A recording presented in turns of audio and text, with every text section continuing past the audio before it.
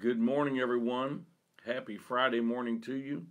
Thank you for joining me for prayer and devotion. We have many prayer requests to take before the Lord this morning, and I want to get right into sharing those with you. We need to pray for Carmen's brother this morning. He is currently hospitalized and needing prayer for restored breathing and lung function. And others with lung and respiratory issues include Rue, who is needing a double lung retransplant surgery, and also Kendra Ortiz and Robbie Northrup, who suffer with COPD. Sister Judy Williams' mother is scheduled for removal of a skin cancer from her nose, requiring skin grafting. That's going to take place on Monday morning, so let's be holding her up in prayer throughout the weekend. Nicole needs prayer for her general health. Others who have been sick this week and needing a healing touch include Sandra Landers, Cheryl LaChance, Peggy Buford, Regina Marlin, the Williams family, including Michael, Rebecca, and her fiance Gary, and also Anthony and Ginger. Elder Brother and Sister Perkins are needing our continued prayers for strength and encouragement. We need to pray for James Graham and his family. His grandfather has been on hospice for several weeks. We have some with pregnancy issues. Alyssa will be going into the hospital on the 27th for labor induction, and her child has crossed ventricles and is going to require heart surgery as soon as he is born. Tasha Ray has been experiencing some complications in her pregnancy early on and needs our continued prayers. And Sally Waller's daughter, who we reported to yesterday morning, was going in for labor induction. That did happen yesterday. The child has still not arrived as of this morning. Sally said that she is at a 7 right now. So let's pray that all will go well today and that we'll have a good report to share with you regarding that. We have Tim Workman, Beulah Ziegler, Russ, and Ron Bryant all battling Parkinson's disease. Leslie Pride and Lana Taylor suffer with dementia. Cheryl LaChance, Brother Pulliam, Tim Workman, Emily Stanley, myself, J.R. Johnson, Christian Carr, and Brother and Sister Dornbach's son all are dealing with diabetes. Terry Adams, Michael Parrott, Tammy Lawson, Britt Moore, and James Graham have back and spine problems. Pam Pulliam's daughter Jenny has osteoporosis of the spine and hips. We need to be praying for her. Dorinda Shepard has a broken shoulder and is recovering from a knee surgery. Gary Shepard is needing to lose weight in order to have a knee surgery. Mary McPeak is dealing with shingles. Reverend Paul and Darla Brochu in the nation of France. Ben Moore in Nashville. Jackie and Sharon Wilkerson in Tennessee. The nation of Chile, all dealing with COVID right now. And I'm sure there are other nations that are battling right now and not in a good spot with the COVID situation. But Brother Dan Barkley specifically requested prayer for his field of labor there in Chile. Those who are battling cancer: Alicia Miles Piero, Marshall Moore's family member, Wanda Barnes, Michael Boland, Robert Wicks, Diane Escher, David Harris, Claire, Kim Stinson, Josh Soberg, Brother Kirk, Lisa Workman, Kathy Bloss, Lydia, Edie Percival, Christy Smith, Ari Bowers, Versi Gibbs, Brother Anthony Trimble, Evelyn Marshall, John Fitzgerald, Dwayne Lewis, and a friend of Terry Adams. Lorelei, Jenna, and Tucker. We need to continue these three children, continue to remember these three children who are going through cancer treatments as well. Abram Page, a child born with GNAL1 disorder. Abel Ray, suffering from PKU syndrome. Ellie Mae, a little girl who sustained injuries in a sledding accident. And baby Elsie, who has heart issues. Kenny Prenzel has a weak heart. He just learned that recently. We need to pray for Kenny and also pray for his spiritual needs today. Pastor Del Holman's sister, Vicki Medley, has had a lot of health problems and most recently suffered a brain bleed and was taken to the hospital for that. Jen Marlin needs healing of dystonia and also is facing an upcoming neck and back surgery in the near future. Brother Marty DeLotte and Brother Riley March, we want to continue to pray for them and pray against MS on their behalf. Marsha Moore needs healing of chronic stomach issues, high blood pressure, and experiences headaches quite often. Others with stomach issues include Terry Adams and Michael Parrott. Sister Mara Sullivan has an autoimmune disorder. We have many spiritual needs to pray about today. Josiah, Cheryl's family member, Pam Williams' children, Mark and Caitlin, Beulah's family, Carmen's daughter Grace, Barbara Owens, Haley, Evie, Rose, Carl, and Connor are needing salvation. Marsha Moore's children and granddaughter. Our Puxico community is in need of a great revival. Lori Arbo's mother, Art Chandler, our Mingo Job Corps students and alumni, Judy and Mike Williams' daughter Jennifer, Judy's brother Lewis, Jennifer and Brenda's family, Tasha Ray's husband Adam and her sister Heather, Terry Adams' children, Debbie's daughter Jamie and family, as well as her niece, Peggy Fiedler and her family, and Caroline Sexton's family. When we mention these spiritual needs, there's so many different things to pray about. Some of our people on this list are needing salvation, others are needing deliverance from some issue in their life, and some are just needing to be encouraged in their faith. Some need to be restored to the faith, and we just put all those needs together, and the Lord knows each specific situation. We have family issues going on that we need to pray about for Annette and Dave, who have been having struggles in their marriage. Grace's best friend's parents are going through divorce right now. Brother and Sister Woody's family need prayers for comfort, healing, and restoration. Marsha Moore's family needs prayer as they deal with the situation within their family. Debbie Biddick's daughters Jessica and Jamie need prayer for their relationships, and we continue to pray for Angela Schweitzer's family, and just so thankful to see what God is doing in their lives each and every week. And I pray that they're encouraged today as they continue to work through all the things that are just part of life that you have to deal with. But we're so proud of Angela and her family, and thankful for what God's doing for them. We have some special needs to pray about this morning. Sister Carol Dixon has been moving, and this is the only home that she's known in her married life. And of course, she lost her husband some time back, and now is in the process of moving out of that family home. This is a great adjustment for her. Our heart goes out to her this morning, and our prayers as well. Elizabeth Regan's son Patrick needs our continued prayers. Dalton Stewart needs deliverance from addiction and restoration in his body from damage that was caused by substance abuse. Nathan is battling depression, and there's a special request this morning for the Stewart family that we would remember them in our prayers. Well, as I said in the opening line this morning, happy Friday to all of you, and I specifically want to welcome those who are watching live right now: Carmen, Brenda, Judy, Marcia, Kristen. So good to have each and every one of you praying alongside me today, and I appreciate so much those of you who will also be watching this at various times throughout the day and praying along with this video. This morning I want to talk to you one last time in this series about the blood of Jesus, and I want to go back and really emphasize this morning the connection between the Word and the blood. A very, very important connection, and so important as we continue to live for God. The Word is key in the work of the blood in our lives as we continue to walk with God. And John pointed this out to us in his teaching in 1 John chapter 1, verse number 6 is where I'll begin reading, and I guess we'll read down through about verse 8 or 9.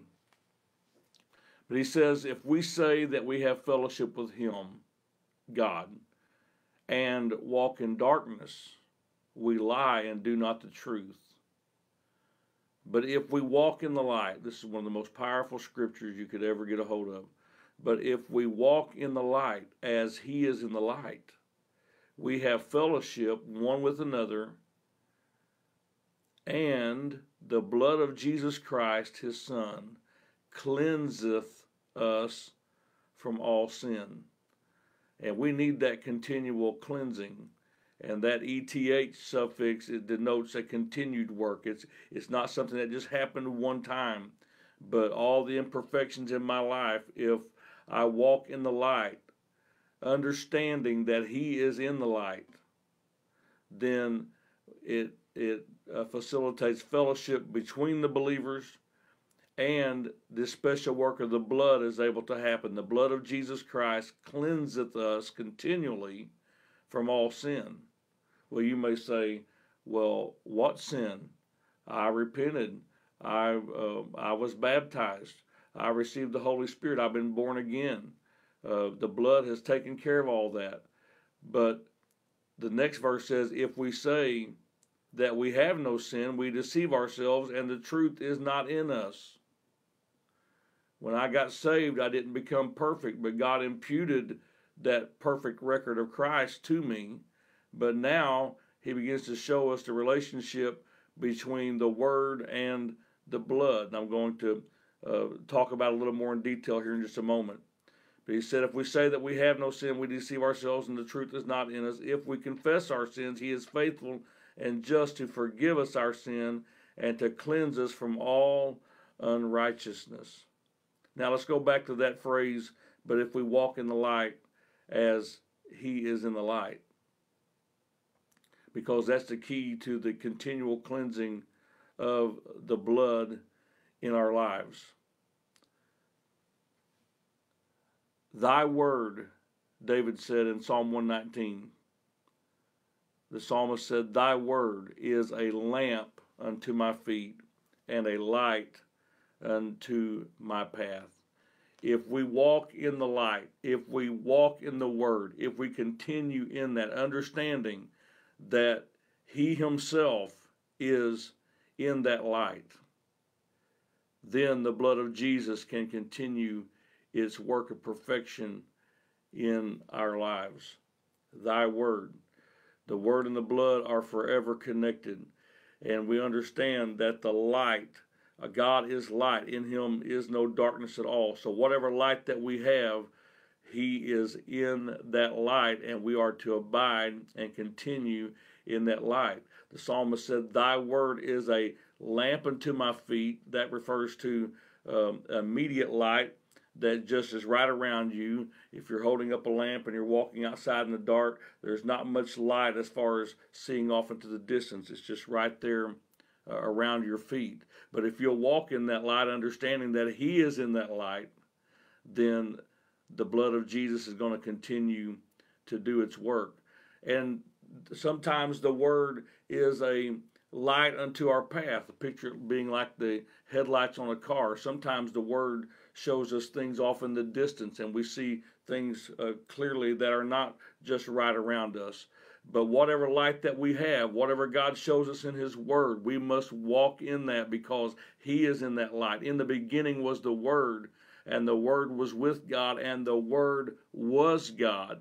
And so we don't take the word lightly today. Don't ever make the mistake of just saying, well, the blood's got me covered and everything's fine. Yes, it is, if I continue in the word. Amen. The word and the blood are connected. The blood seals the covenant, but the covenant itself is based upon word and what God has declared. Well, I hope that helps you today, and I know it certainly has helped me. Amen. I want to continue to walk in the light.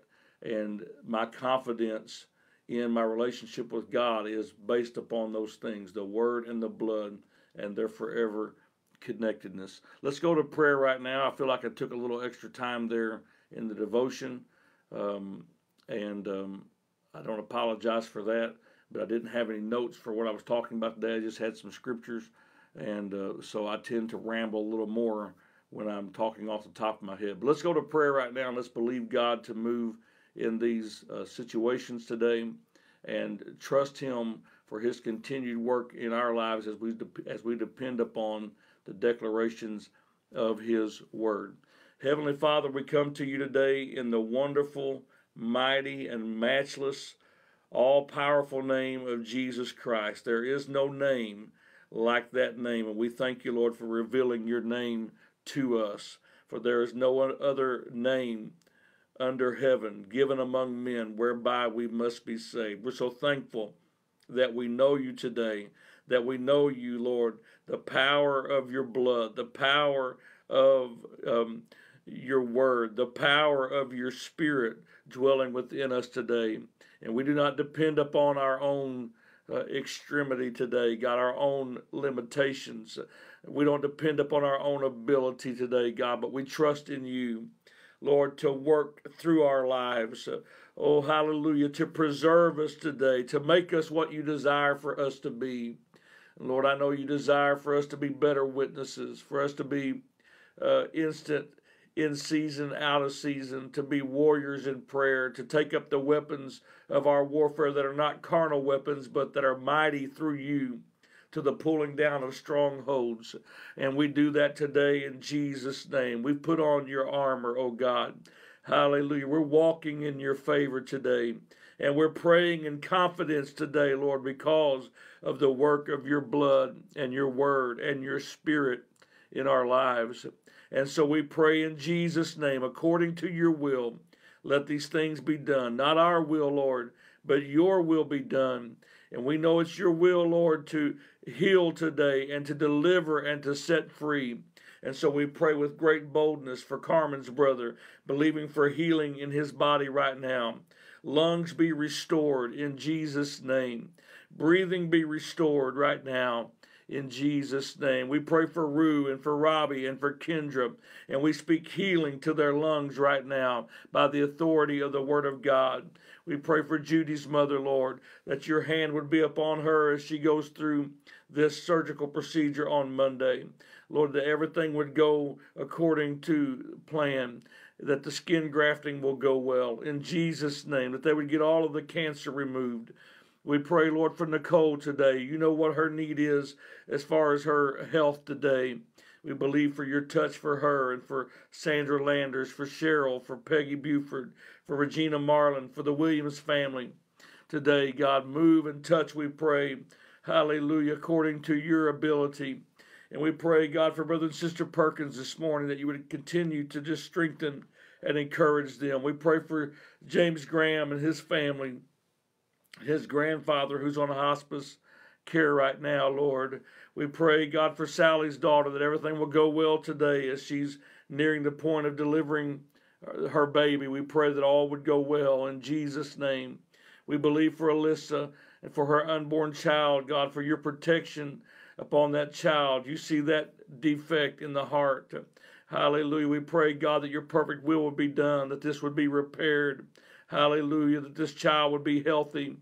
In Jesus' name, we pray for Tasha, Lord, that you would help her through the complications that she's been experiencing in her pregnancy. We pray for those who are battling Parkinson's disease today, in Jesus' name. Those who are dealing with dementia, those who are suffering with diabetes today. We believe for healing of our pancreas right now, in Jesus' name. Those with back and spine problems, each and every name that we've called out in this prayer group today. We're believing, God, for their spines to be straightened, for their joints to be healed, for the discs to go back in place. In the name of Jesus, hallelujah. We pray for Dorinda today, for Gary, Lord, for these issues regarding knee surgery, her recovering from a surgery and him needing to have the surgery. God, we pray that you would touch them today. We pray for Mary McPeak today for healing of shingles. We pray for those in the nation of Chile who are suffering with COVID right now. We pray that it would be brought under control. We pray for Paul and Darla and for Ben Moore and for Jackie and Sharon Wilkerson, that they would recover fully from COVID. We pray for those who are battling cancer today, Lord. Lord, for each and every one whose name we've called out in this prayer session today. Lord, we didn't just call those names to bring them to the attention of our fellow prayer warriors, but we also called those names out today, God, in your very presence. And we know that you heard every name. And we know, Lord, that you knew those needs before that we even asked about it. But God, you wanted us to call those names. You wanted us to bring them to our remembrance today and to bring them before your throne in confidence. We pray for Lorelei and Jenna and Tucker and Abram and Abel and Ellie Mae and baby Elsie. Lord, you see these children that are suffering from disease today.